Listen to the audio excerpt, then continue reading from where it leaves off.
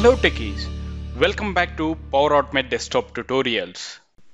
In this tutorial, we will learn how to add a new worksheet to an existing Excel by using Excel action, that is add new worksheet Excel action.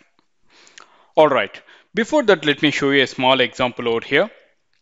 If you see on my screen, I'm having employee selection Excel, which is having a sheet with the name of HR process. What is my use case? I want to add a new sheet over here before or after having the sheets. How can I go ahead and do that? Over here, if you see, I'm having insert worksheet. Let's click on that so that it will add a new worksheet. All right. Now, how can we do the same thing by using Power Automate? Let me switch to Power Automate. First of all, what I'm going to do, I'm going to launch an Excel to create an instance for the Excel. And here, launch Excel, I'm going to select open the following document. Now, I'm going to select document path. The document which I have shown, it is there on the desktop. Let me select the desktop. Over here, you can find employee selection. Let me select that. And after that, make instance visible. What will happen in this one? It will show an instance over here at the runtime when the flow is executing. Right now, what I'm going to do, I'm making it as false over here.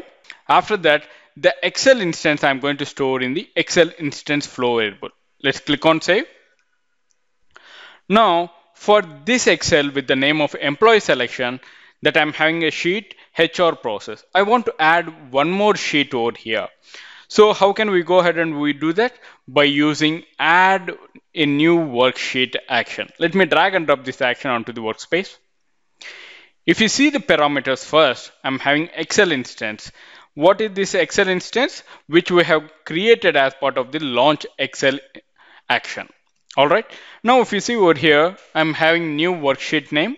I'm going to give the name over here as employee details.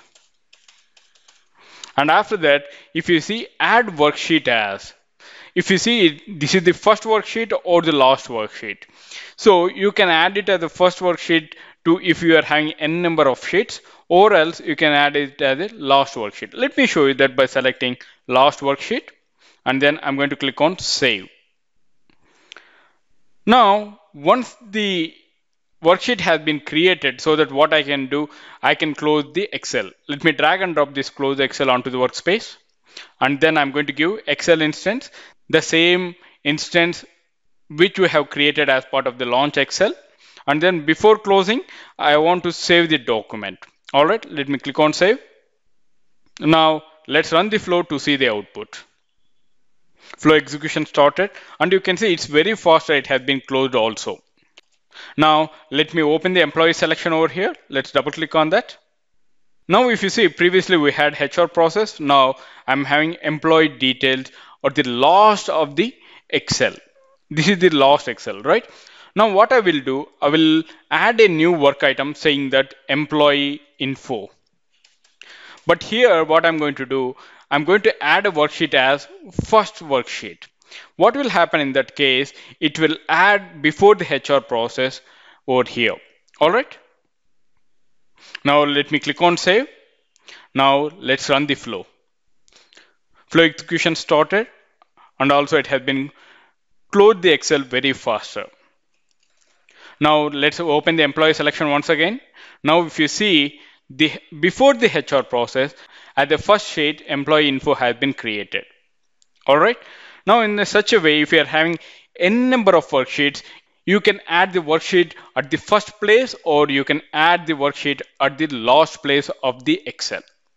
I hope you understand how to add a new worksheet to an existing Excel by using add new worksheet Excel action.